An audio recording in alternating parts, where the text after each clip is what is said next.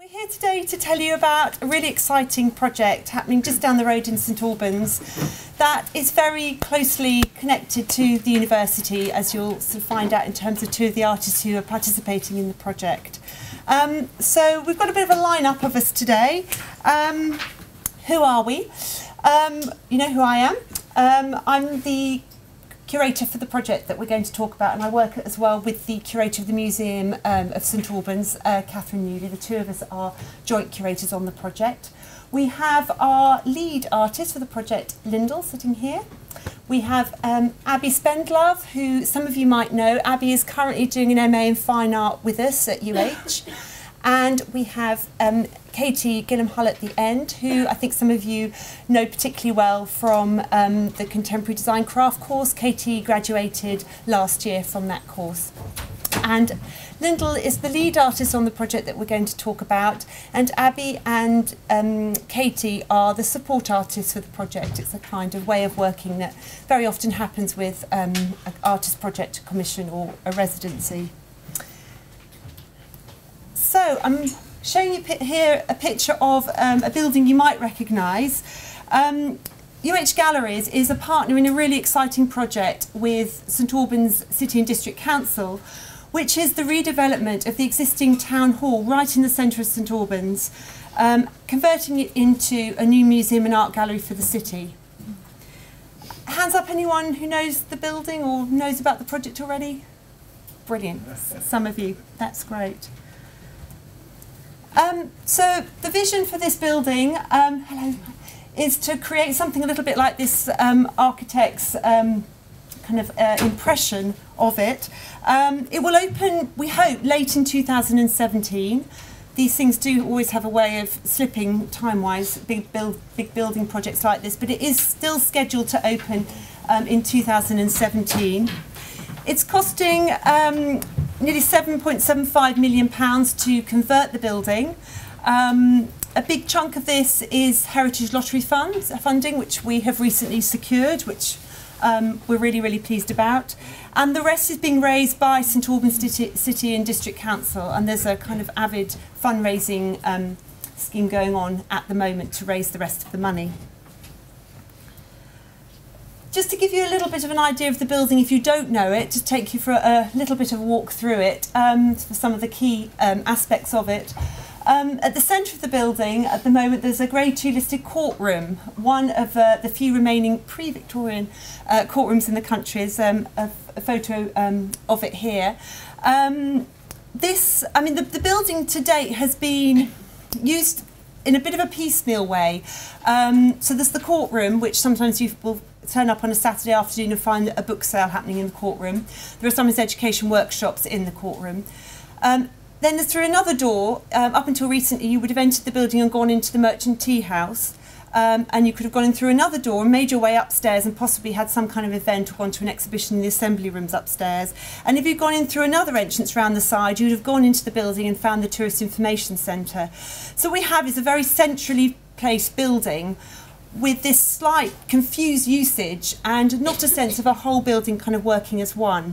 And what this new project is allowing is to kind of pull the building back as one functioning public space, using all the spaces kind of very flexibly, but kind of giving them more kind of public use and access and more of a function, and really being essential to the life of the town and city of St Albans.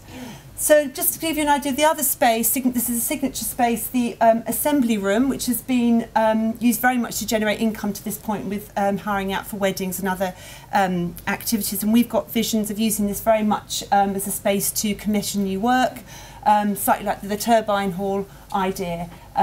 It will also be used for events as well to bring in some income, because obviously there's a business plan that needs to kind of keep the whole thing going. But this is another of the key spaces. Elsewhere, we've got kind of rather beautiful bits in the circulation spaces, which will be kind of utilised. And then there's a small image here of the merchant tea house, which is no longer there. Underground, we're going to have a white cube space, so there's the plan to dig out underneath the building. Part of the building does an underground part, which is where the cells are. There are a number of cells in the original courtroom. Perfect place for artists. Very good place for artists, yes. A couple of artist studios down there. And we're going to be digging this out and creating a kind of classic kind of white cube space underground, and that will be enable us to show all sorts of different kind of maybe higher quality, higher value artwork, because there'll be environmental conditions in this part of the building. Other kind of aspect that's really key is this building's very much got to function as a social building. It's going to function as a museum and art gallery, but generating social capital and it being very much a place that people want to hang out and spend more than kind of 10 minutes and have a quick coffee and leave is something we're really interested in, how we get people to come to this building and stay, to tweet there, to hang out there, to engage with things, to explore it, to meet people. We're really looking at how to create a real social sense around this building without compromising the art and the exhibits and things and the sort of specialist nature of what we want to do. We're really keen that we get that sense of the social very much at the heart of the building. So it's very much a period of transition and flux at the moment. We closed the original Museum of St Albans on the Hatfield Road site at the end of September, just gone. And we've now moved into what we've been calling an interim period, a 2-year interim period, where we don't have a venue. Anticipating opening the new museum and gallery in late 2017. I'm just showing you a couple of slides here just to remind you of what the old museum and art gallery looked like on the Hatfield Road, a Victorian kind of classic, Victorian kind of quite small museum, and then one of the permanent, that was actually a temporary exhibition space within the museum. What's going to happen to that space then? That is being sold off and it's going to be redeveloped for housing. And the proceeds of selling that site, the council are actually developing that themselves, and that money will then go into the new building. So the challenge really for the team, that's myself and some colleagues here and also the team at the museum, is how do we keep our existing audience kind of engaged with the collections and engaged with the project, and how do we grow new audiences at a period of time when we have no venue? And how do we continue to make the collections visible, accessible and alive for St Albans residents and visitors during this period? How do we do that? Well, one of our solutions is artists, and one of the ways that this is being approached is by engaging artists in the process that we're going through. So Lyndall has been commissioned to make a piece of work, really it's one piece of work that's going to span across the 3 stages of this project. And we're wanting Lyndall to take us very much, all of us, on a journey, the museum staff, the volunteers, existing visitors that we've got a relationship with, and the new visitors that we hope, the new people we hope to kind of pick up along the way.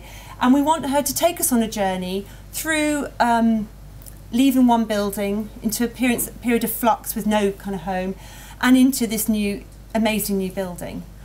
And Lyndall is partway through this project, and today is about her telling us a little bit about what she's done to this point and a bit of a hint of what she's going to do next.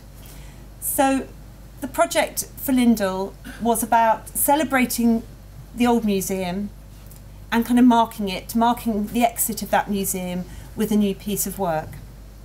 And it's then about, over this 2-year period of closure, Lyndall looking at ways to develop a project that could continue to engage people with the collections and the development project while we were waiting for the new building to be built. And then the 3rd stage of her project is about creating a legacy artwork, as we're calling it, a legacy artwork to be created especially for the new museum. So there's a sense of the old museum, the things that are happening in this interim phase, all come with us and go into the new building from when we open the new building. A little bit of boring background to this is we were, kind of boring but important, we were awarded a funding award of £36,000 for Lyndall's project. It sounds a huge amount of money, but as soon as you start putting that, drilling that down into kind of time to do things, and it's amazing how quickly it disappears. And we were awarded that from the Arts Council, and I've done a lovely little picture here of the funding application on the carpet this morning, just to show you that the kind of effort that one does need to go to kind of pull in this kind of money, and the partnership with Lyndall, with the museum team, with the audience development team, and how many hoops you really have to jump through, and how much you need to have thought through a project, particularly in how you're going to engage with people and make it really a publicly accessible and participatory project. So we did spend 2 or 3 pretty much solid weeks preparing this application with all the budget, all the information, to then pull down this award.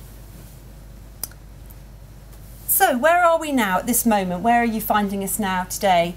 The museum, as I said, the old museum is closed, and it was closed with a spectacular installation that Lyndall created in the weeks leading up to its closure, and Lyndall's going to tell us more about that in a moment. She transformed an original sort of 1980s museum display, quite a conventional, typical 1980s museum display, into a new sculptural installation. And we're now a few months into this 2-year interim period, and Lyndall is working on her ideas now for how to deliver this part of the project. And this is where Katy and Abby come into the project in a sort of supporting artistic role, but to kind of extend the reach and impact of some of Lyndall's ideas, and by creating their own responses and their own artwork in response to the collection. And each of them will engage with their own community or group of people with their projects. So it's about an opportunity for 2 other artists to come along and kind of extend and expand on what the lead artist is doing. And Lyndall has considerable experience in engaging with collections, engaging with sites, historic sites. She has very much a sort of research-based practice, and she's got a lot to offer artists that may be slightly earlier in their career. So the idea is there's a kind of mentoring relationship here that we're going to be developing, where Lyndall kind of supports and helps Abby and Katy as they grow and develop their own ideas. And we hope at the end of it we're equipping Abby, who's in through her first year of her MA, Katy, who's a recent graduate. We hope at the end of the project they will have a fantastic new piece of work, experience of engaging and thinking about an audience for their work. They'll have benefited from Lyndall's experience. They will have some strong images professionally taken of their piece of work, and hopefully they can go from this project to then be the lead artist on their own projects. So it's that kind of commitment to artist development. It's not far away for most of you guys, that it might be the way you kind of leave here, and it might be your first step. And we look very favourably on people graduating here, and some of you may know, but the art collection at the university actually purchased the graduation, the piece of work that Katy made for a graduation exhibition. So there's a real commitment to you guys looking for opportunities where UH galleries can really help give you the next step into your careers as artists or creative people. It's now going to be, it's now the time I'm going to hand over to the artists. Lyndall's going to talk, we think, for about 20 minutes, primarily about the project that she did in September, with a slight hint to what's coming next.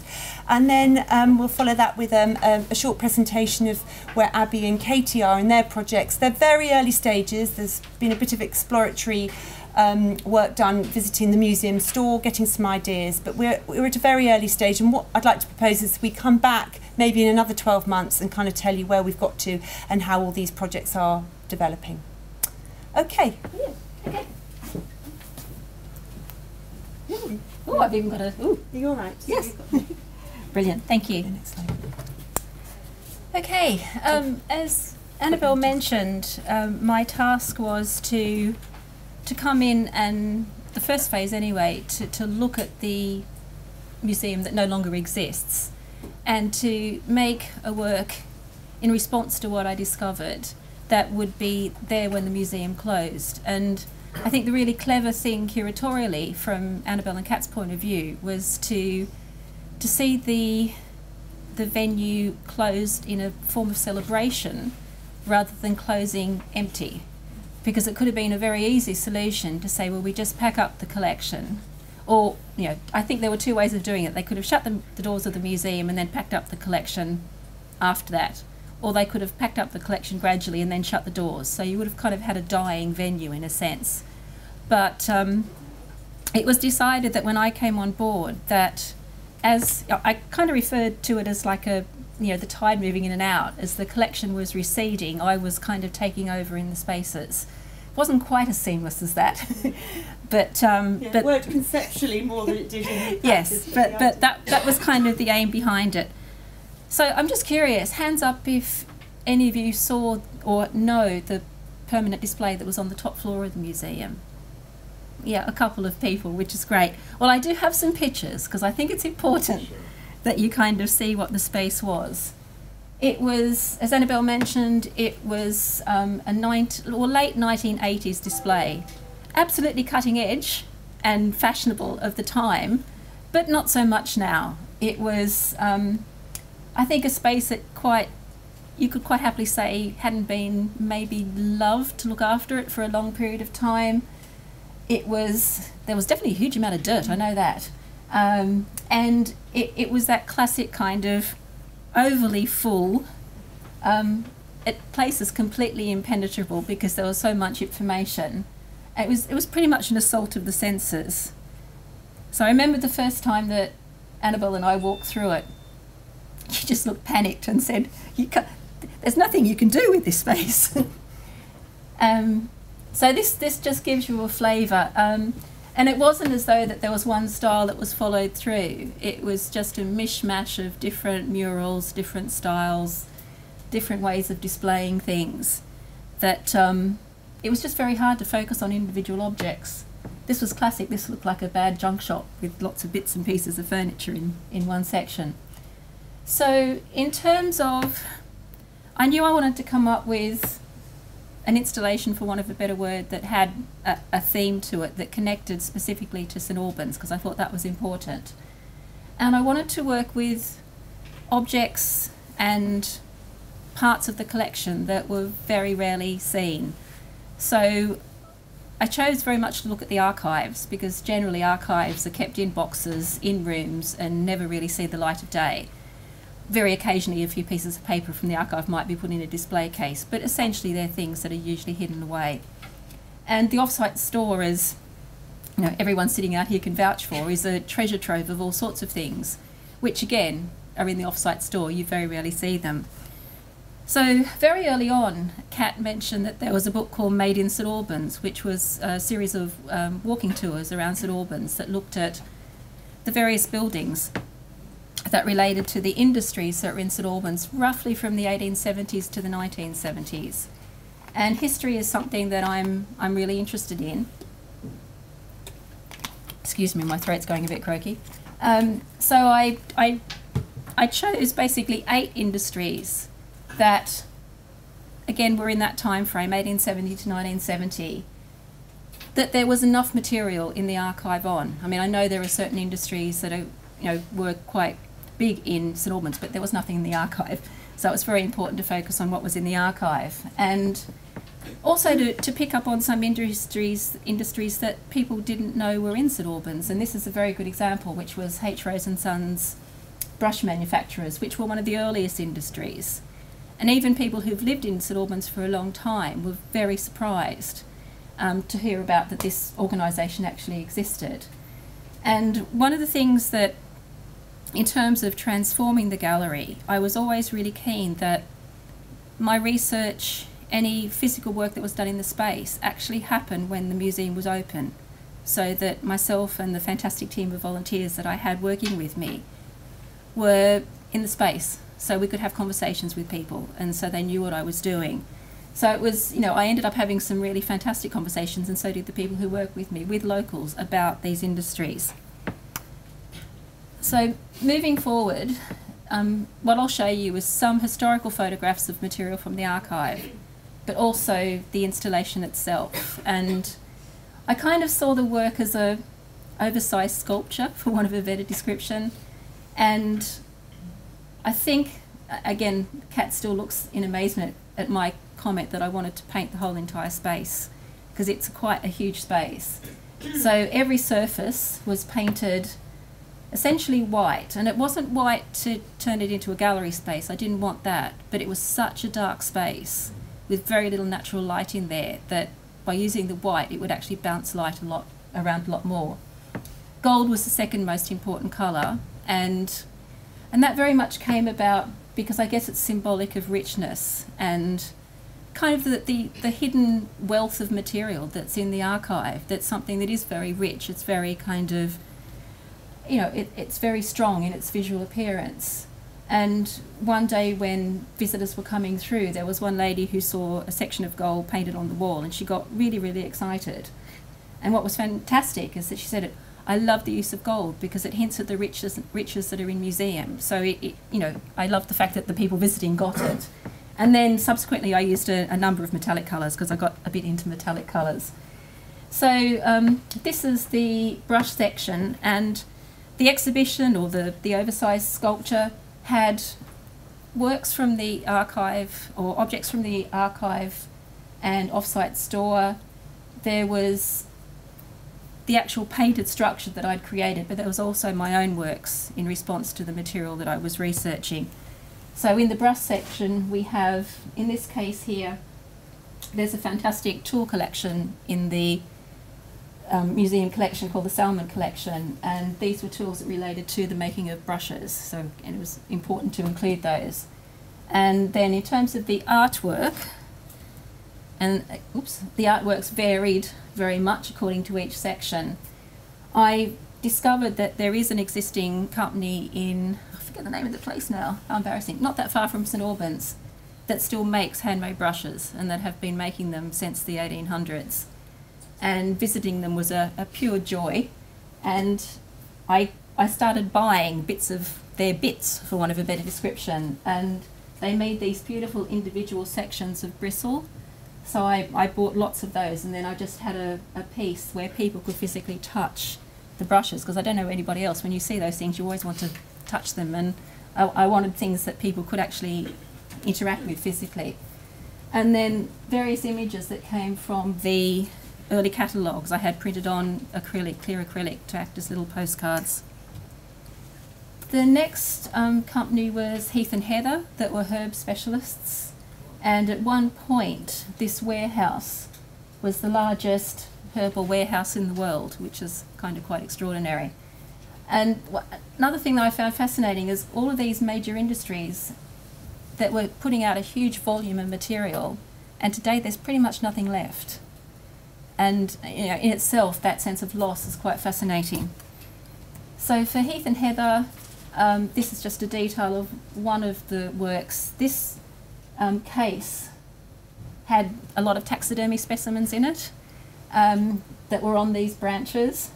So Katy, bless her, painted the branches gold, and then within the collection there were these very beautiful little glass cloches that came from a company called Dixon's, who were again a seed company, and I'm assuming they were used to put on the seedlings when they were growing.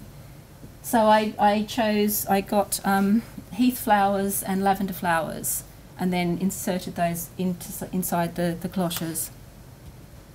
There was also, thanks to Abby, it was fantastic. It was the first time I'd actually had a lot of co-helpers in making work. So it was a real... Nina was with us as well. Yes, and Nina was one of the fantastic group of people that helped. So for me it was, I thought it was actually going to be really strange, but actually it was really easy. And you know, this is the first work that has been made that I didn't even have a hand in, really, in terms of physically threading anything. So it's quite liberating. I should do more of it. Well, it's worth saying actually, because Linda, normally you're very controlled about. She makes everything herself. It's very high standards. It's meticulously crafted, and really nobody would, you know, be invited to kind of come in and mess with it.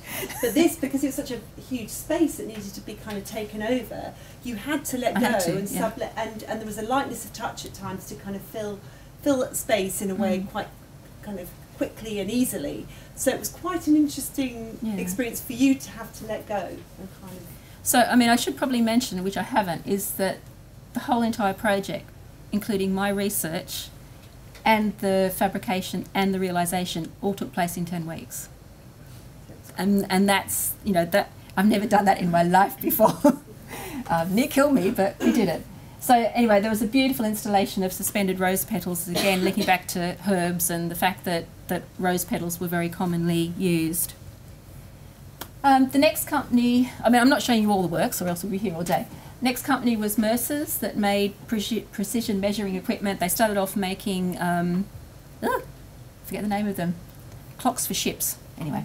And so this was one of the areas, I guess, there was light touch, where I didn't really kind of make works as such. It was more about, I guess, the design of the actual spaces. And I suppose the key sort of made work was this wall here, where within the catalogues of Mercer there was always lots of mathematical numbers relating to the precision detailedness of the instruments, and there was just columns and columns of numbers, and I've always been a bit sort of fixated on columns of numbers. So I had these printed as vinyl text on the wall in gold text. So again, I guess this is a good example where within the actual traditional cases there was actually objects from the collection, and then my works and the scheme sat but around all that. Objects selected by you. By me, so all yeah. The original display had left, and it was the role as curator, Yes. of exhibition designer, of making your own pieces. It was a kind of really extended role of an artist, kind of within the space. And it's probably the first time I've curated such, you know, a big show from museum objects. And this gives you a glimpse through from that wall into the Ryder Seeds area, which were seed merchants. And I kind of need to point out Samuel Ryder, besides being a seed merchant, he was one of the first people to come up with the small packets of seeds that you bought, which are now very, very common. He was also very influential in golf, which is important to mention. If anyone knows the Ryder Cup, which is the golf between America and the Europe, it was him that came up with the cup and sort of founded that. So the weird combination of golf and horticulture played an important part of the works for this area. So on the left here there was a suspended installation of gold-painted golf balls, of which Katy painted quite a few, with dried Nigella love in the mist seed pods. That's just a detail. I mean, it was interesting for me because you kind of, obviously I was working within the space, and I could also kind of see the potential for some of these pieces to be on a massive scale in a different space. I mean, I think this work in a white cube space on a vast volume would be quite extraordinary. But there may be the potential for that in the future. This is another sort of favourite little work of mine. Within one of the catalogues, there was a page of gladioli species that they were selling, and all the names of the species were named after birds. So I basically went over about a 3-day period and bought every kind of bird I could in little ceramic form from car boot sales, junk shops, whatever, and painted the actual base of the birds gold. And the description that goes with them is actually the description of the gladioli flower that came from the catalogue. And then in the niche there was actually a fresh gladioli to go with them. Again, just sort of more an overview shot. This section, before I transformed the space, was actually the Samuel Ryder section. And there's where Café Rouge is in St Albans was Ryder's seed hall, and it's where he showed all the plants that they sold, or a selection of the plants that they sold. So I was very keen to have flowers on show, and I used the actual vases that they use in Royal Horticultural shows to give that sense of them being a show flower. And then the installation was a suspended installation of metallic painted golf tees with gold painted broadbean seeds. Again, another piece on a large scale, even larger scale, would be quite impressive. Nicholson and Co. coat specialists. And these beautiful sections of posters were such a strong visual that I wanted them in the show. As well as there was an awful lot of artwork in the archive that were sort of lead-up drawings to advertisements, which were incredibly beautiful. And this particular case, before I arrived, had a washerwoman in Victorian out costume, as well as a whole lot of things to do with washing. And what was particularly interesting is they had the mannequin actually facing the back wall, so you saw the back of her. And within the archive of drawings, there was a whole lot of men just with their back and looking forward. So again, little things like that, I was very consciously making links with what was there before and what's kind of there now. With so many regular visitors to it, a lot of people would have picked up those things. On those visual connections. And then within the archive, with the coats, there were these very beautiful little drawings of kind of sections of the body and clothing with kind of letters and numbers, obviously all for measuring. So these were just large drawings that I painted and then stitched into with gold thread. Then Bolito hosiery manufacturers, which were the really kind of fun part. People love Bolito. And they're also quite recent memory. I think they closed in the late 60s, 70s, so a lot of people kind of remember Bolito. And within the collection there was an actual wooden stocking board that they used to kind of test the stockings on before they were put into their packets. So I had 3 of those made, and this list of names were, I went through every item in the Bolito box and wrote down every name of every colour that I saw. So this was just a list of the colours of the various stockings. Can you read any of them? Yeah, Mist Haze, Sun Glamour, Sun Star, Sun Time, Coral Blush, Rose Blush, Lilac, Ice Blue. They were very beautiful names and quite of the period, I guess, of the 60s and 70s. With the stockings, well actually here you can see that there's a kind of a large, which is actually a scrapbook. Bolito had an interesting history in that during the war they went from making stockings to making munitions, and they employed a photographer to document the factory before and during the war, so they had a record of the role of the factory in wartime.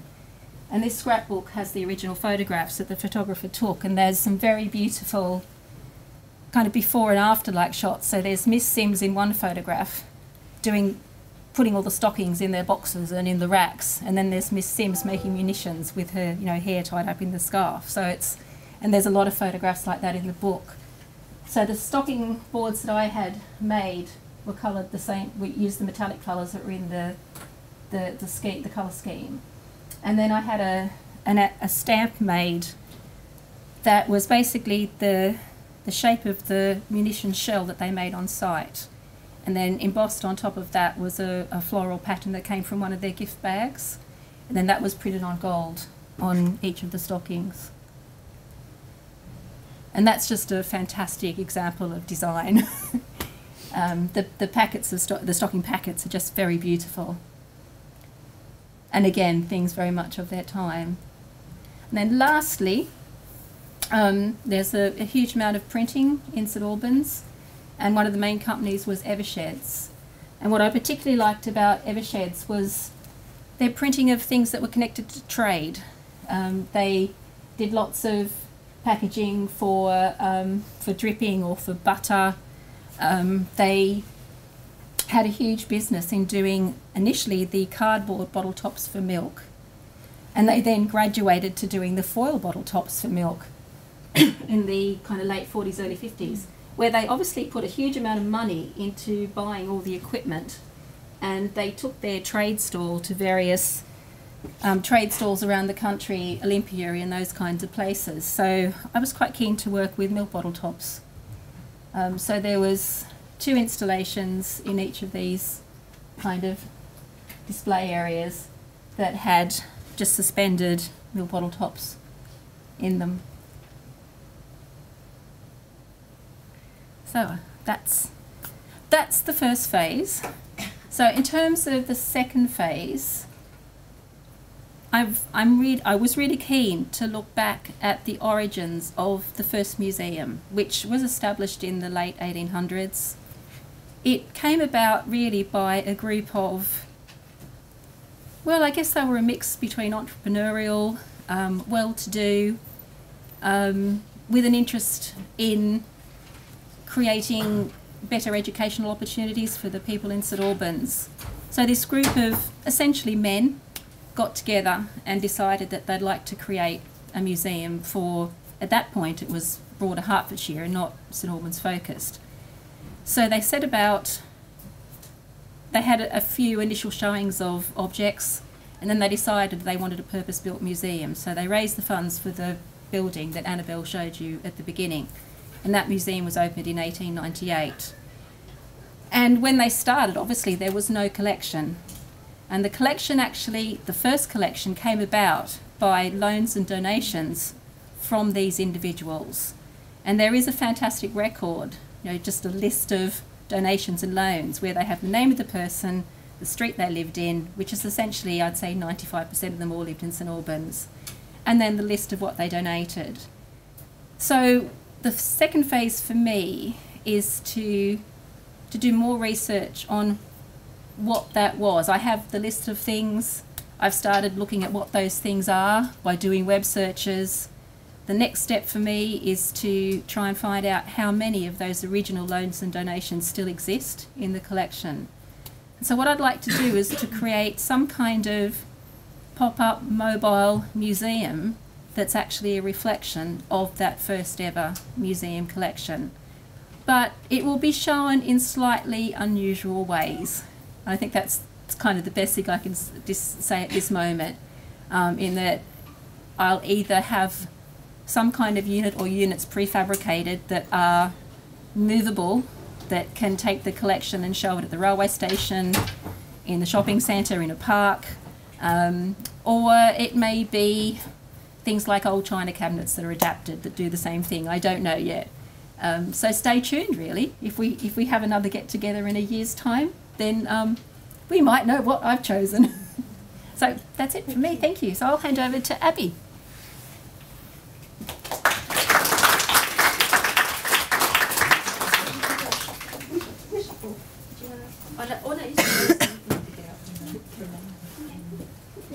Great, okay, thanks Lyndall.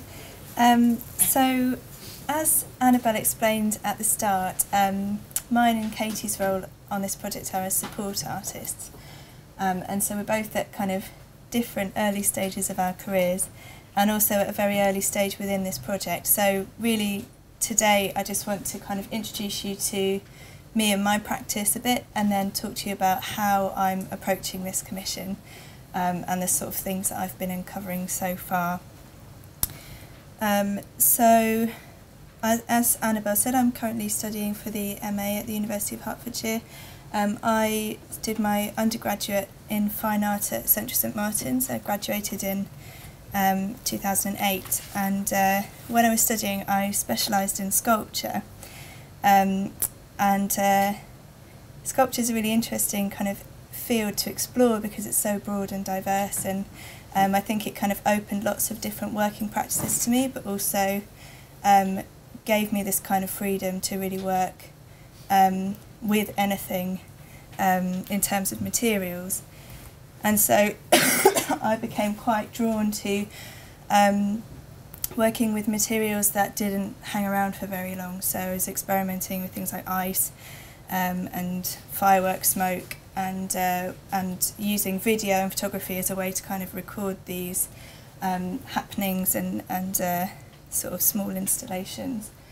And that kind of interest in sort of working with materials that are kind of transient in some ways is a thread which is sort of stayed through with my practice sort of to the current time.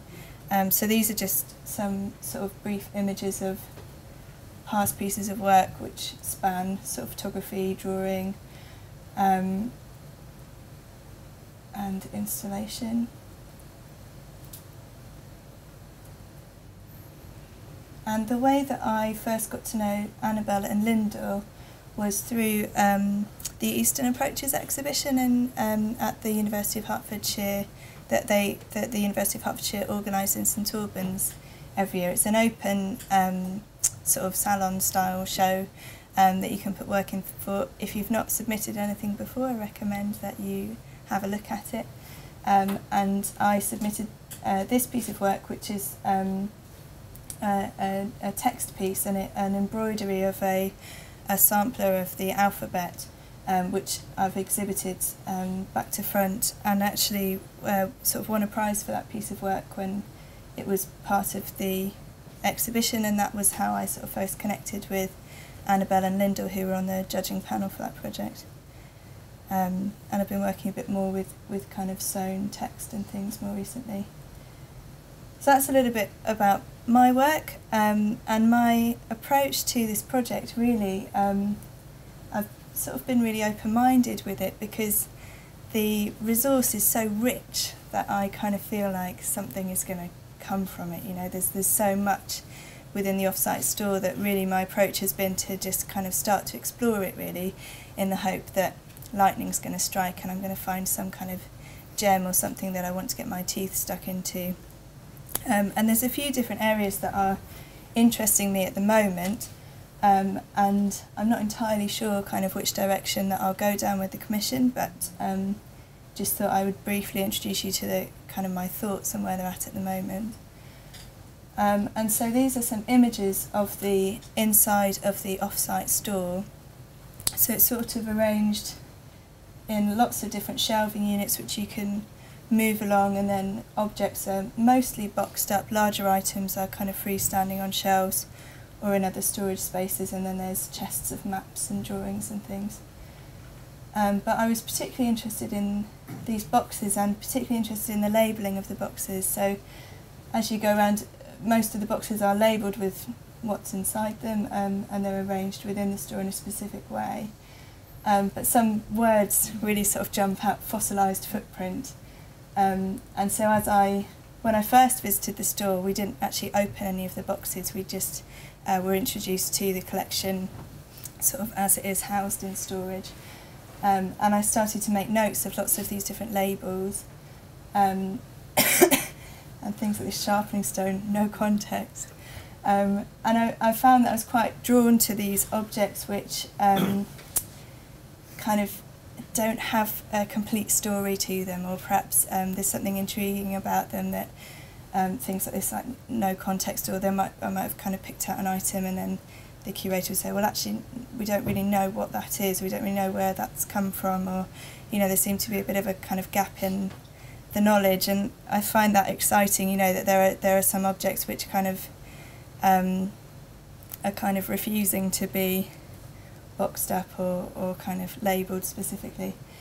And so I've been playing around with some of these words, and the thing I like about creating this kind of sort of taxonomy or list of objects is the kind of chance poetry that can happen when the words are connected with each other. So things like glass room cesspit buckles, school bell bellows, and these connections that come out are quite fun and interesting, but you know, they just happen by chance. But also how I'm interested in that the words or the kind of simple description of an object really evokes lots of ideas within our imagination, and maybe sort of playing on that a bit.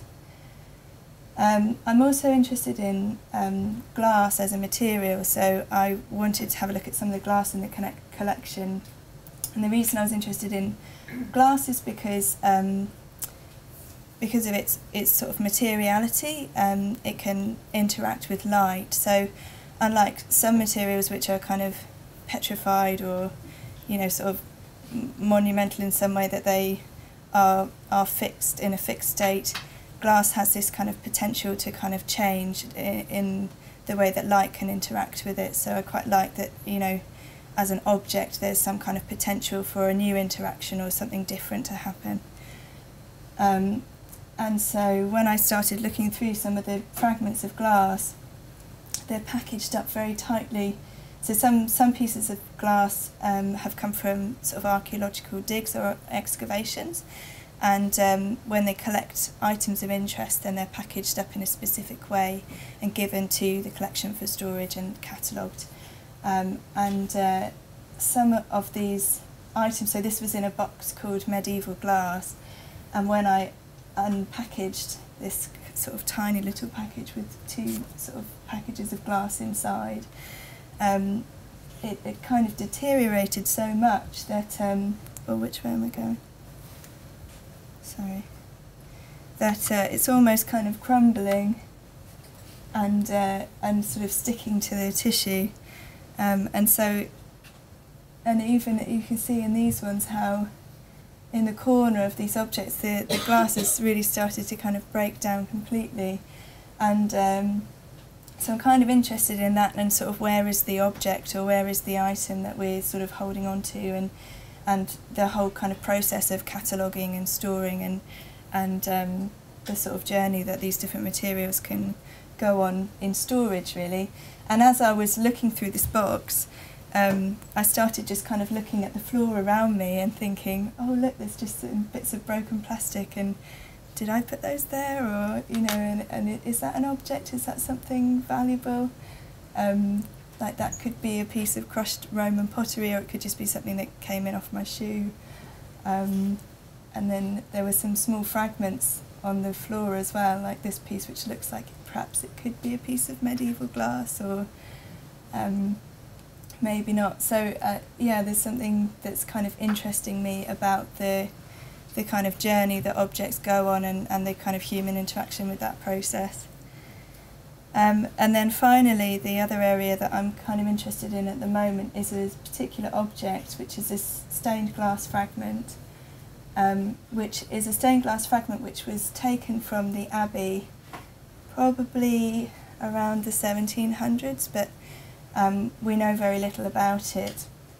And what it is, if you can see from this photograph, is a kind of leaded framework with writing inside, so the glass is painted and there's a piece of text, but at some stage during its life it's been severely damaged and lots of the words have been lost. And I was really drawn to this object because it feels like it's sort of trying to tell a story, but that the story has kind of been interrupted. And so I was interested in trying to kind of uncover a bit more about what that story might be, maybe fill in some of the gaps. Inside the box there are two pieces of paper, this one, which is a note that was taken at the time of the sort of gifting to the collection, we think, which is from Mr. Bond. It looks like he's sort of donated 3 different items. And then there was also this piece of paper which someone has tried to kind of write down what they think the writing on the piece of stained glass is, but actually, having looked at it with the curator the other day, it seems that there's mistakes even on this kind of interpretation of the sort of missing sentence.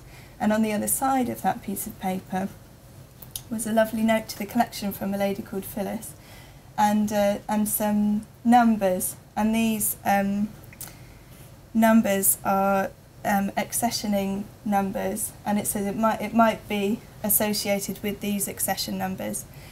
And when we went to look up these numbers, they were linked to a piece of tapestry.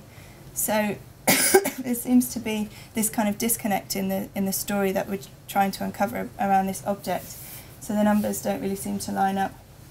And then when I was talking to the curator about the accessioning process that has happened sort of over the years, these numbers were relating to 1986, which was a time when a new kind of system was coming into place. So the museum has been open since the sort of late 1880s, is that right?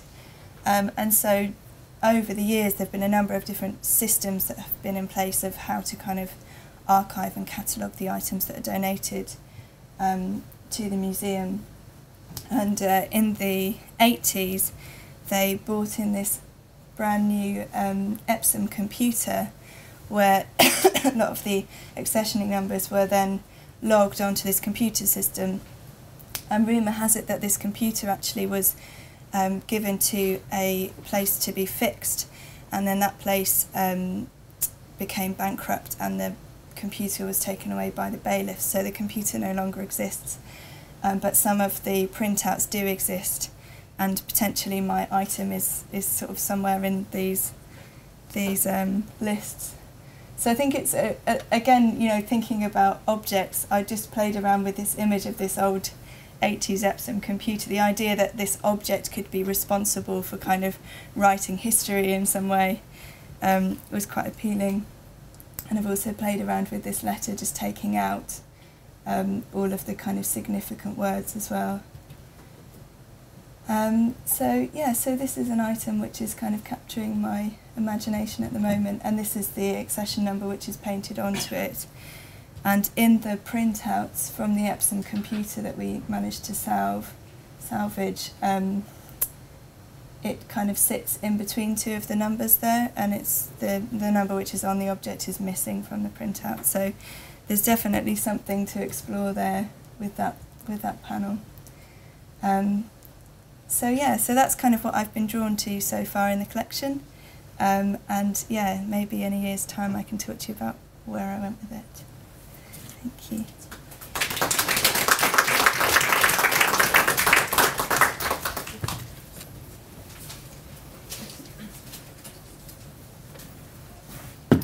Great, so Abby kind of introduced where we're coming to this project. I just thought I'd let you guys know, if you don't already, one of my most recent projects, as I think it's quite related to the way I think I'm going to approach this one.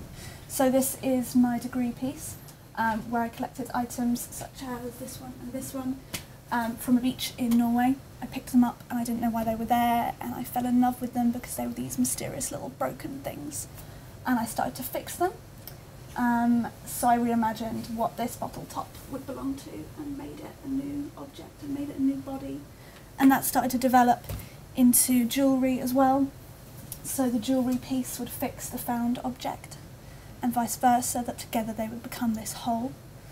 And that gives you an idea of my kind of perspective when it comes to approaching found objects, this sort of caring attention. I quite like, I'm quite drawn to these curious little things. And so when I was offered the chance to work with this archive, when I met Lyndall through her work on the Abundance project at the end of the exhibition, they mentioned this collection of tools, of 3,000 tools actually, collected by a gentleman called Raphael Salomon.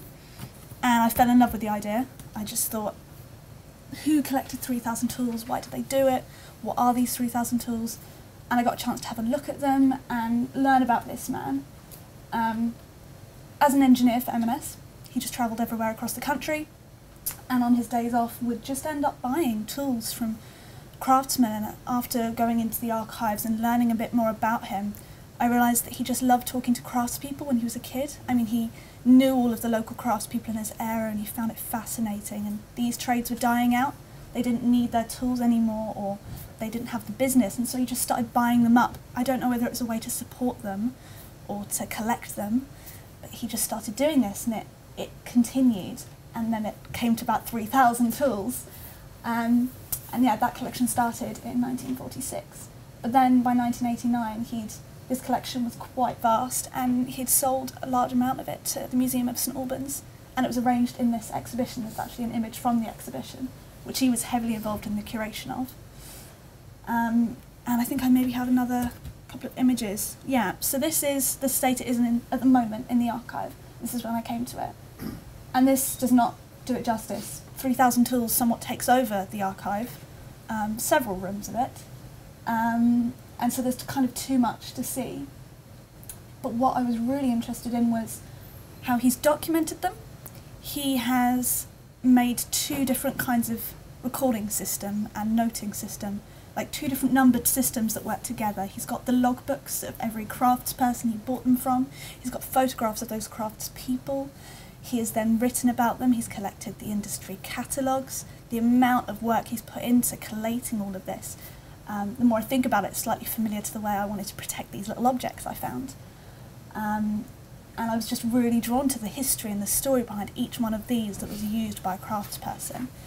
But what also drew me to them was they're quite mysterious. I mean, looking at this box of tools, I could read the label.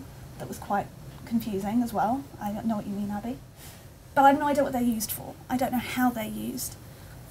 They look to me quite sad, very mysterious. I have no idea what to do with them. But they look quite cold. I want them to sort of come alive again, not just because the material itself is aged and decayed. And then I started coming across his photography he'd collected, and this one really drew my attention. So it's the first time I'd seen one of his tools look alive again. it looked like it had its purpose brought back to it, just having been used. And that brings me just to my last couple of images where he'd been photographing the craftspeople themselves as they'd used those tools. And again, they were just starting to come alive to me again. The tools made more sense in the hands of their owners.